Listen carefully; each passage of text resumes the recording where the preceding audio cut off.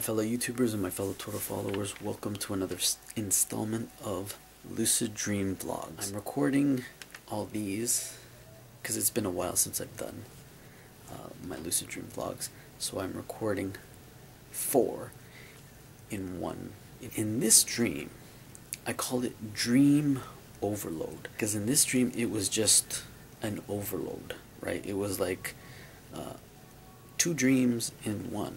So I wrote it down, because sometimes, you know what, when you wake up from the dream, it's just all jumbled up, so I have to write it down right away. So dream number 1. In dream number 1, I was in a hospital. The hospital was unfamiliar to me. I was waiting to be treated for my ankle, and in real life, I had twisted my ankle, so it's funny how that works. Right? So there was this female doctor, very attractive, right? And she had this look in her eye, right? It was like, you know, that twinkle? It was like a twinkle in her eye. Don't know this doctor, never met her in my real life or what have you. So she had given me a piece of paper, which I thought was a prescription for medicine, right? But it's funny because it ended up being her phone number. And while I was in the dream, I was taken aback, because I'm like, you just give me your phone number? But I don't remember the digits, right? So normally I'm pretty good at that when there's numbers in dreams and I remember them. So who knows? These could have been maybe the winning lotto numbers. You know what I mean? But anyhow, so that's where the dream ends, right? And then right after that, another dream started up right away.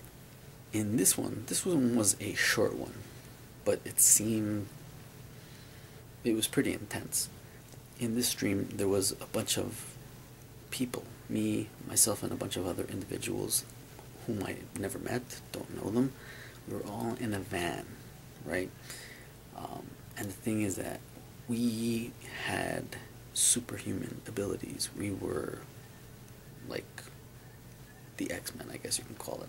There were these individuals, they were rocking the van.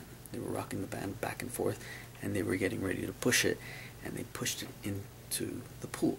It's sinking, all the water's coming in to the van, and I'm here because I can't swim. So I'm here, you know, I can't swim. So immediately I said, teleport, teleport, teleport.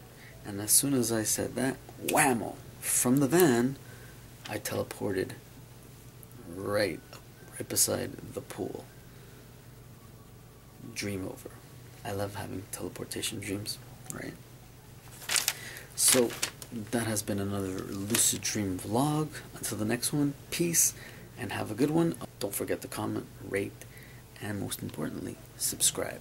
Until the next one.